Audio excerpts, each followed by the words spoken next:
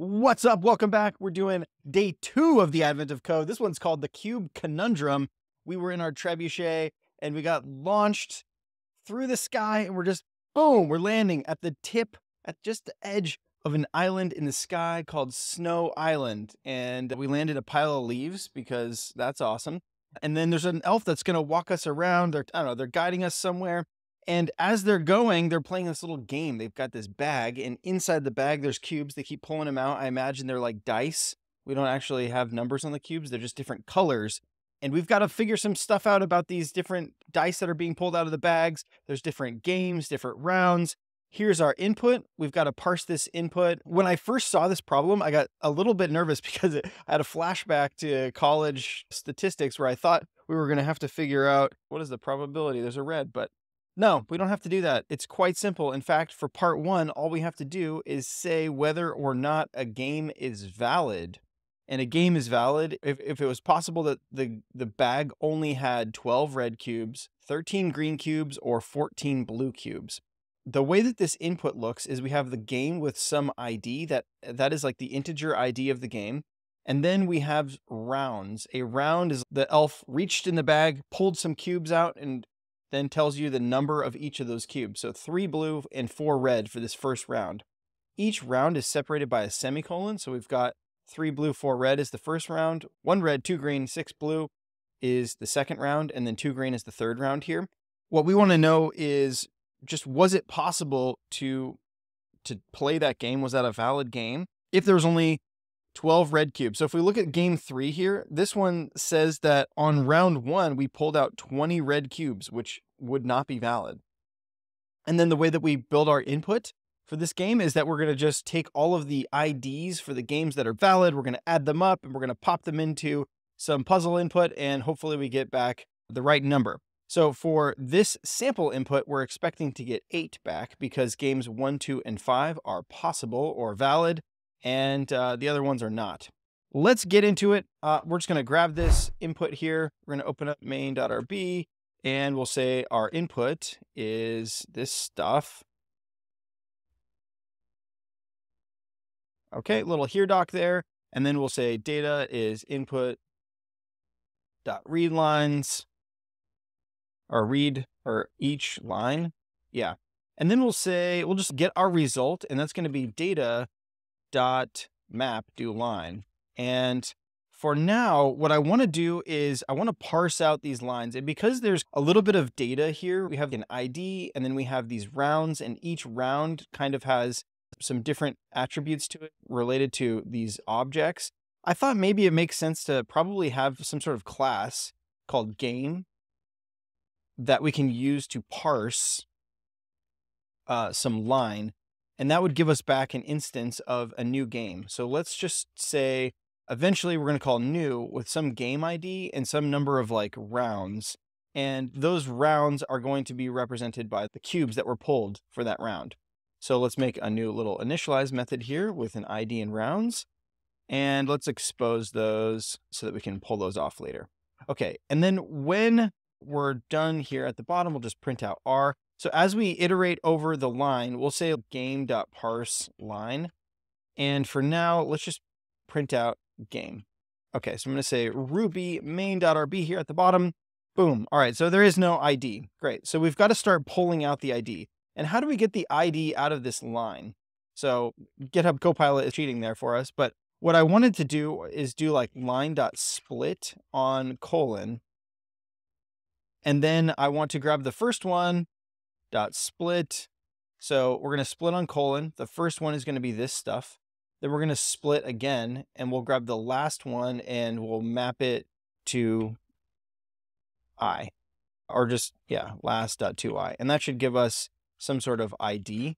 And then for rounds for right now, we'll just give it an empty array, and we'll see if we're getting back games with those IDs. And it does look like we have some games with IDs, so that's great. So the next step is to parse out the rounds. On the right side of this split is the rounds. So instead of just grabbing the first one here and pulling off the ID stuff, maybe we say,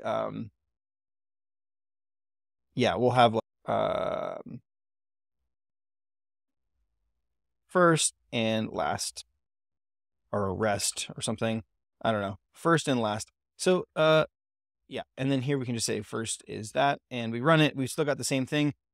Why I was hesitating there a little bit is because I think we might be able to even split on the semicolon here. So if we do something like this and we say split on colon or semicolon, then what is that going to give us? So this splat operator says if we have an array, grab the first one off the array and whatever's left over, put that in here. So we're doing a bit of destructuring. So now our rounds look like this. So now a round is just so string of the first round, string of the second round, string of the third round. That looks good. You'll notice that the last round has a new line, so we can probably chomp that somewhere. Well, let's just chomp it here just to keep things clean. Okay. Now what we want to do is we want to go over each of these groups. So last.map, we want to map over these. And I think what we want is a dictionary where we have blue points at 3. So the keys are going to be the colors and the values are going to be the number that we pulled for that value. So let's do that. So we're going to say last.map. So this is going to be the string for the round. Do str round. And we want to split this again. Yeah, so we're going to split on the comma now because each round has a comma separated list of all of these objects. And then for each of those, we have a card. Yeah, sure. I don't know. What does that give us? Okay, so now we're getting pretty close, but that doesn't look like what we wanted. So this is actually backwards. So this is going to be like count and color. Okay, so now we have blue and 3, red and 4, etc.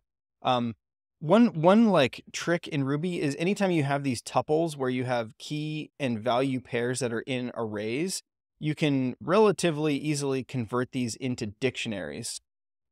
Yeah, so if we call .2h on the end of this, we get back blue points at 3, red points at 4, etc., etc. So that gives us kind of the dictionaries we want. But I think we want this to be a symbol. We want the color to be a symbol. So now we have, yeah, blue points at 3, red points at 4. This is looking pretty good. And I think this actually might be the data structure that we want to work with. Okay, the elf wants to know which games would have been possible if the bag contained only these things. So we need to have some method here, possible. And this is going to look to see if there are any invalid like moves in any round. Yeah, so what we can maybe do is just say, yeah, rounds.each. Let's iterate over the rounds. So rounds.each do round.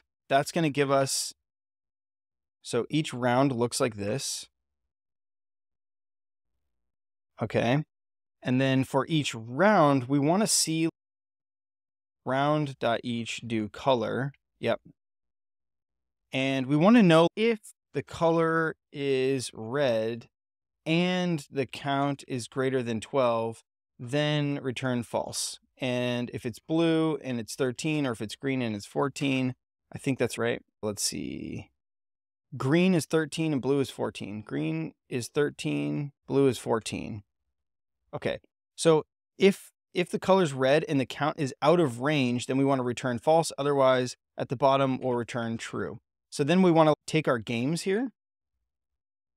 And we want to say if it's possible, if g.possible, g.id, otherwise 0. And let's just see what we get back for R. Okay, so now we have 1, 2, 5. And the ones that were not possible, we got zeros. So this is working as expected. Okay. And then at the end, we want to get the sum of those. And we should get 8. Fantastic. All right. And now what we want to do is grab our puzzle input here. And we're going to add this at the end. Great. Okay. And then instead of each line here, we'll do data.readlines. And we'll see if we get our answer. 2593. Was that our solution for part 1? Part 1, 2593. Awesome. Okay. So we've got an answer, and this is totally working. However, it's like, I don't know, it's got a little bit naive and it's boring. We're just like looping and doing if statements and whatever. And the parsing part here is, it's just like gross and whatever. But part 2. So the elf says they stop producing snow because they aren't getting any water. Oh no. We're walking along. The elf poses a question. What is the fewest number of cubes of each color that could have been in the bag to make the game possible? Assuming that every game is possible, what's the smallest number of cubes? If we look at game 3, for instance, because this has 20 red, then we would need at least 20 reds to make this game possible. And we would need at least 13 greens, because that's like the maximum number of what was pulled in that game. So to do this, we want to find the maximum number for each color. So let's make a new method, max cubes. Oh gosh, what is in max cubes? So what we want to do is we want to iterate over each round again, rounds.each do round. And for each one, we want to find the max. And so to find the max, one way we can do it is keep track of some counts here in a dictionary where we have like red is 0, blue is 0, green is 0. And then for each round, we're going to go like rounds.each do color. And then we'll say counts at the color equals the count if the count is greater than counts at the color. And then we return counts. Okay, so this again is whatever. So this should like work. So let's just print out, we'll print the line and we'll also print the max cubes just so that we can see some numbers here. Let's actually work with our demo input. Okay, for this one, the max is the max for red 4, it is, and the max for blue is 6, and the max for green is 2. That's looking pretty good. Let's look at our 20. So red 20, okay, fantastic. All right, so that's giving us our max cubes. Then as part of the solution here, we have to find the power of a set of cubes, which is equal to the number of red, green, and blue cubes multiplied together. So we want to go through the values for the max cubes and multiply those together. So let's just say like x power, and this will be max cubes dot values dot inject multiplication.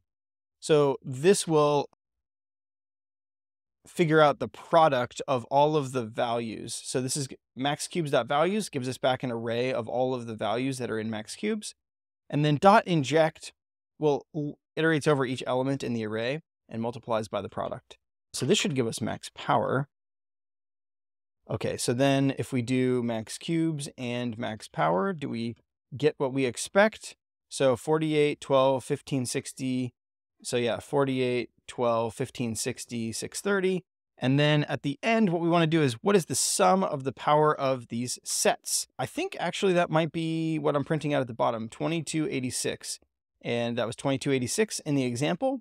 If we disable our example input, enable our input, 54699, 54699, that is the answer. Awesome. Okay. But this is like a boring solution, right? Let's make it a little bit more interesting. One thing we could do for max cubes here is rather than creating this counts object and then iterating over it, there's an iterable method called each with object where we could pass in like a start object here. So we could say red is 0, blue is 0, green is 0. And then this becomes counts. And then that will be like the return value at the end. So we should still get the same number. Maybe this is backwards. Okay, yep, got the same number. Let's make this a little easier to read. So I'm just gonna stop printing out these things. And we'll know that this is working as expected. Oh, we just need to return g.max power. We'll know it's working as expected as long as we get 5469. So that's like our little integration test there. Okay, so rounds.each with object, and then, I don't know, this, I guess it cleans it up a little bit. It's a little slightly, ever so slightly better. What's more interesting is that now that we have max cubes, we don't really need to iterate over all of the rounds to see if it's possible. Now we can iterate over max cubes, because max cubes is already figuring out the maximum value for each color. And if any of the maximums are greater than the restriction here, then we know that we're over. So what we could do is we could iterate over max cubes instead. I think this should work. So this is actually this one that we want to test with. And 2593 was our answer here. Okay, so that's working still. Let's make this even more interesting, right? So we're iterating over max cubes.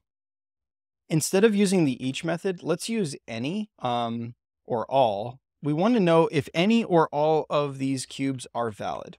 There's a new feature of Ruby that was released in 3.1 with pattern matching that allows us to match against a range. And so what we can do is when we accept the color and the count as arguments to this block, we can construct a new temporary array on the left-hand side with color to count. And then what we can do is we can say, is this in a set of what we would call valid like options or pairs? So for red, it's valid to have a range up to 12, blue up to 14, and green up to 13. If the dictionary of color to count in max cubes is in, actually no, so instead of, we don't want it to be in this entire range, we want it to be in the combination of each of these, because the color to count is only going to be one of these. I think that makes sense. Let's see. Oh, nope, that's wrong. That is wrong. Is this blue 14, green 13? If any, oh no, if this has to be if all of them. Okay, 2593. All right, we're back to normal. Here, we're still iterating over each color and each count. I have a hunch that we can make this even more concise though. And because we're working with the max cubes, so one of the reasons why we might want to iterate here is I'm not sure if there's any games where we didn't pick any cubes of a single color. And if so, then we have to use this style pattern matching. If we always pick cubes of each color, in fact, we must, because max cubes, otherwise max cubes would have a 0 in it somewhere, which would still be valid actually. Yeah. Okay. So I think what we can do is actually say max cubes is in red up to 12, blue up to 14, green up to 13. Does that work? Oh my gosh, nice. Okay. So that makes our possible method super short, right? Now we just have this very clean pattern matching solution, which I am very into. I don't like that these are out of order, so let's do that. Okay. So now we are 2593, that's still working. And just for fun, let's change it back to our max power one. And this one should still obviously be working. So this is a pretty sick solution. I'm really proud of this. So this came out nice. If there are other approaches to building out max cubes, let me know. Thanks so much for watching. Really appreciate your time and attention. If you want to follow along for all of the advent of code, like, subscribe, follow, all the things. I'll be posting the solutions on GitHub in a thread of gists. We'll be on Twitter. So thanks again so much for watching, and we'll see you in the next one.